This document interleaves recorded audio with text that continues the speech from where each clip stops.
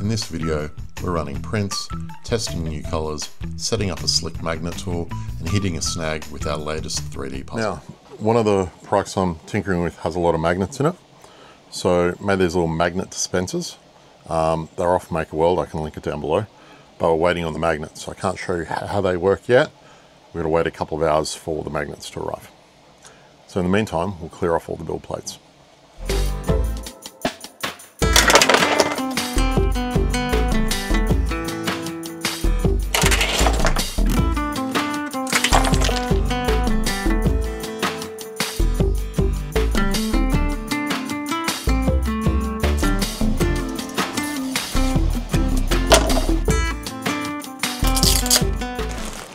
We got magnets, so let's give it a crack.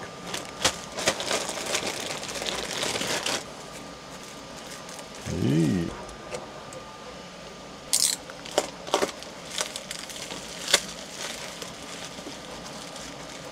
Now,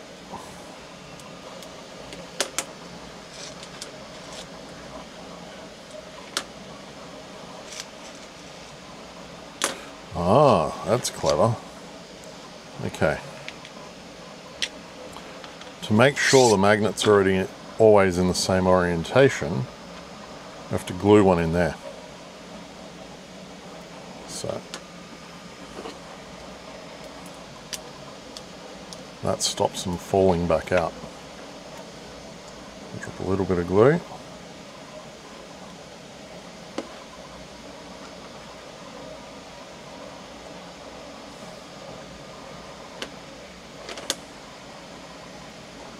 There we go.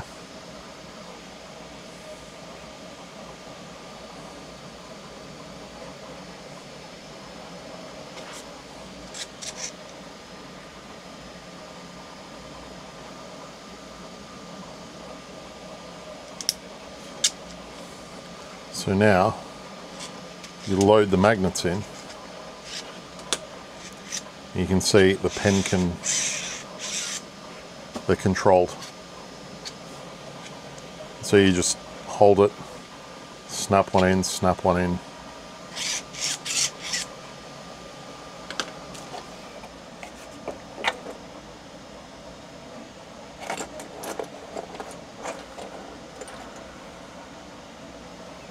Let's try this. Yep. Smart move drill. So I should be able to put a drop in there.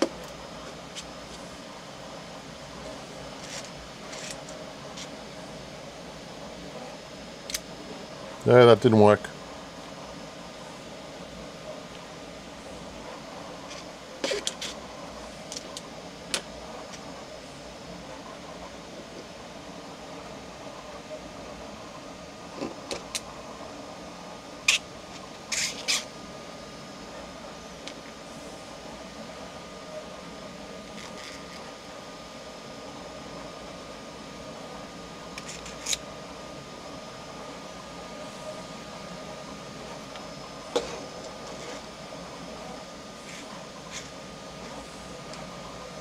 Sort of working. I have to get better at this. Need some practice. So quick update, these magnets are crap. Short version, they are 1.8 mil, they're not coming up at 2 mil each. What that means is, for every 10 of them, they are completely out of whack. So let's pour one out. I'll show you what I mean. So they are coming in at roughly 1.8 instead of 2 mil. Way to check this is there's one there. So let's go, that's 3, 4, 5, 6. That makes it 10. No, that'll be 11 in there.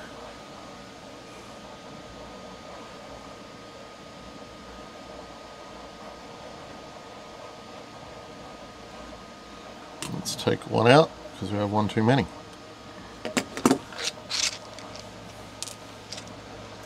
Can't do this with strong magnets, but weak ones you can just pick them up. The strong ones, they destroy themselves.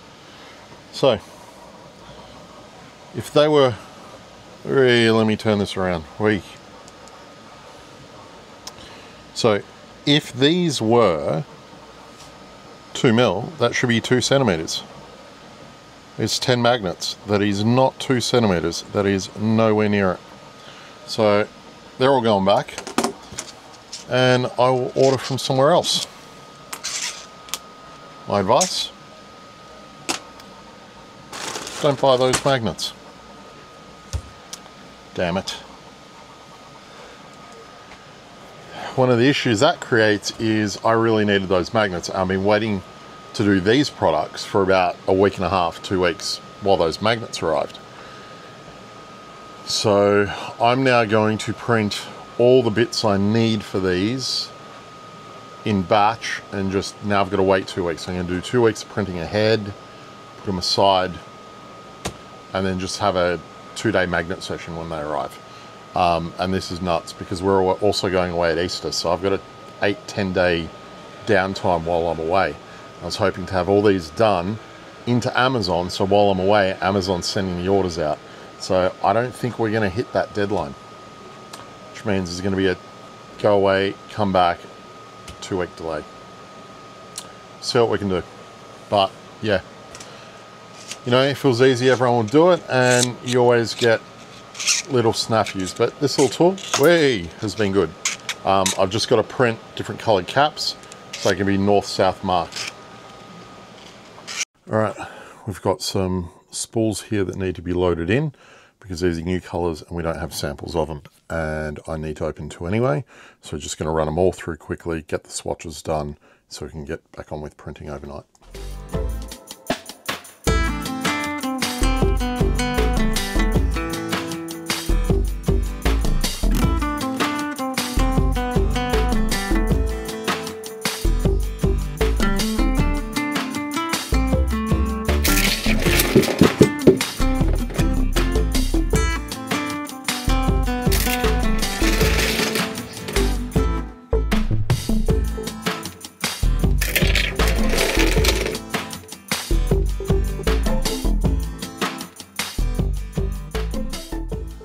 All right, we're back. It is really cold out here, but we're not out here for long, so I'm not going to put heaters or anything on. I just want to work out how to assemble these little things. I'm not even looking at the instructions. I think it's simple enough. And then after that, we will head back inside and we'll send some more prints out to the printers.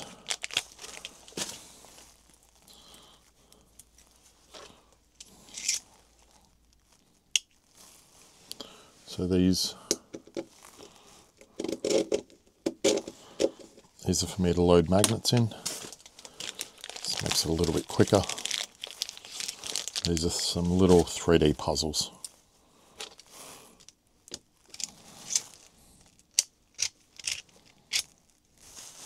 There we go.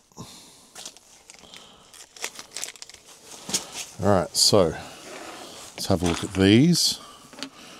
Torsos, legs, torso, torso.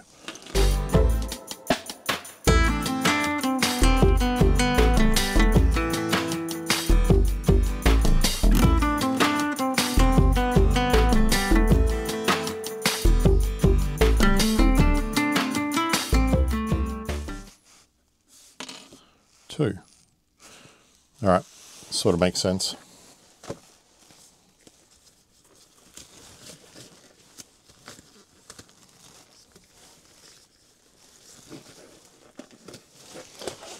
So first things first, all colors, we're going to put these ones in. Okay.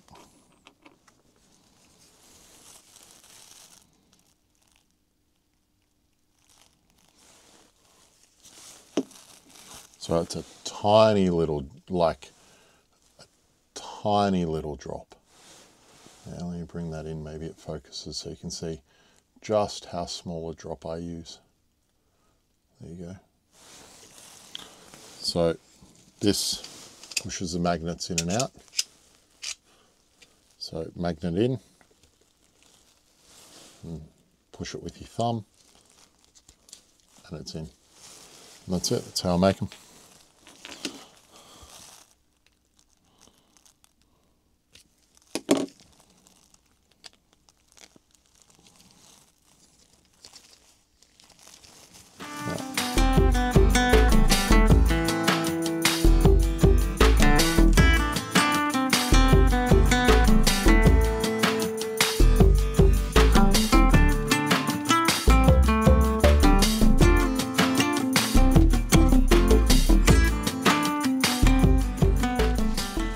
Gorilla Glue gel I'm using. I like the gel. I didn't at first when I was using it. I'll stick a link down below for anyone else that wants to try it. The trick with this is when you get it, you're going to struggle to get it out. You'll be like, it doesn't come out, and you'll be pushing it and just frustrated. Treat it like a sauce bottle, like that. And now if you look, all the glue is down the bottom. If I do it that way, you see all the glue is now here, and that's because it sits upright. So before you use it, give it a shake. You can see all the glue has now moved down here, and then that's it. Got real frustrated when I first went to use it because I thought, oh, the glue's partially cured, or this is crap, why are people recommending it? That was just a mistake on my part on how I was using it.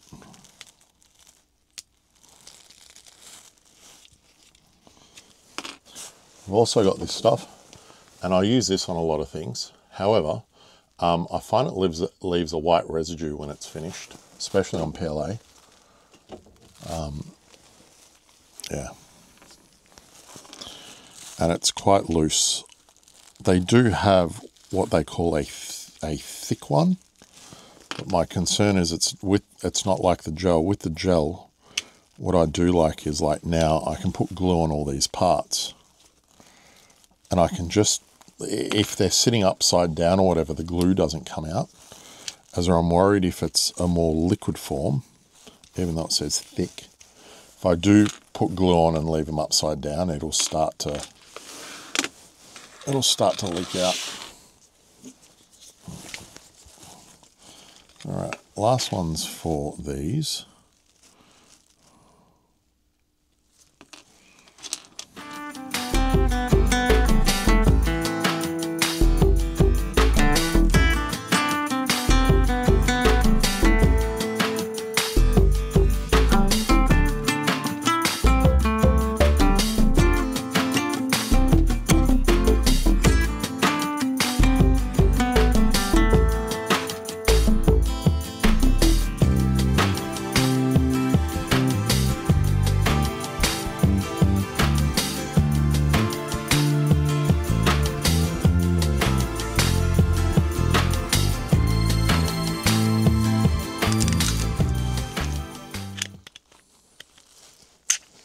Right, you might go back.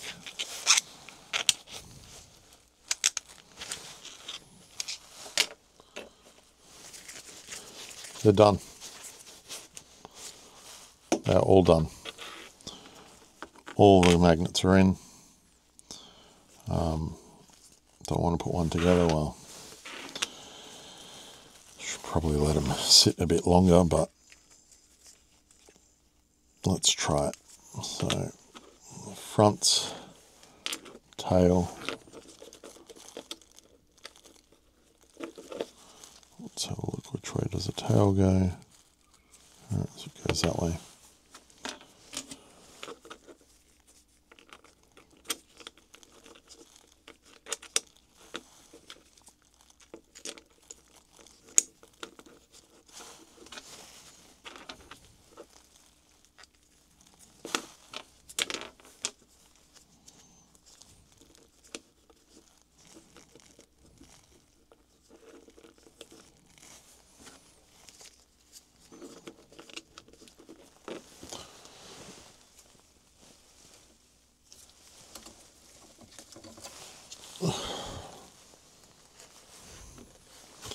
There we have it. It is a 3D magnetic puzzle. I said really not suitable for young kids because I'll just put this back on a tripod here. Like, these are super sharp. Let me get one that's not attached to something in. Alright, there's the glove. Let's have a look. Okay, like you can see. So they're not things I'd be recommending anywhere near for kids. maybe some of the other models might not be as sharp, but they're typically made from polygons. That's why they're designed. They're really cool. But with sharp edges like this, yeah.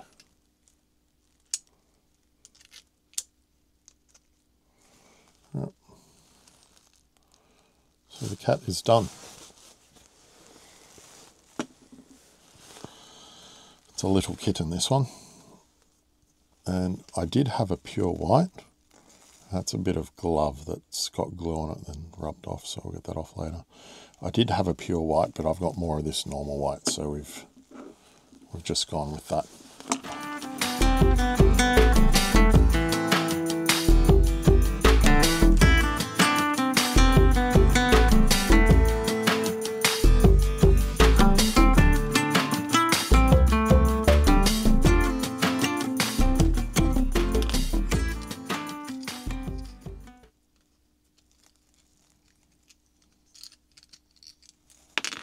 Hey, what have we done here? So I've gotten this wrong. Have a look at this. So this is what happens when you get it wrong. Refuses to stay on. So I think I've put that magnet in back to front, but because of how many magnets there are, actually we can check that. If this goes on, then the magnet in the grey's back to front.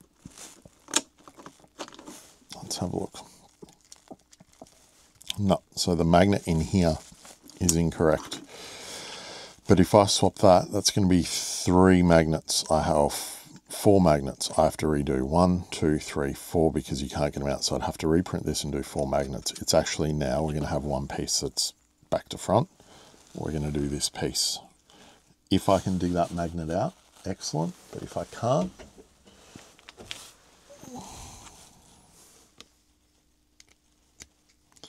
I don't think it's coming out.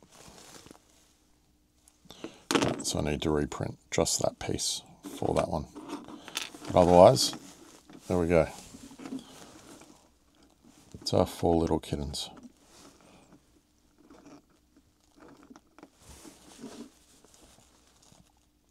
Pretty cool. We're going to reprint this piece and then we're going to stick another round of samples in and then products and then go to bed.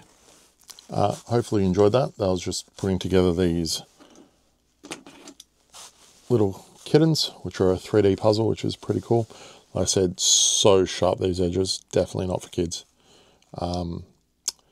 At markets as well, this is the sort of thing, if it was on display, I'd worry about kids spiking themselves because quite easily I can draw blood out of that if I just push hard enough.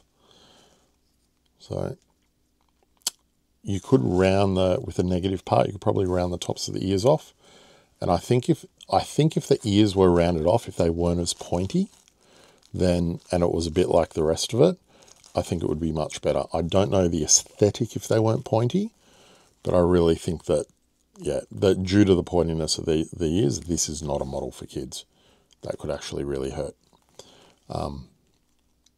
But there are some others that aren't pointy like this. So 6 of one, half a dozen of the other. Anyway, I hope you enjoyed this. Thanks for hanging out. In the next video, the workspace gets cleared, filaments get compared, and the multi-board tiles finally claim their place on the wall. Subscribe now. This is where it starts to come together.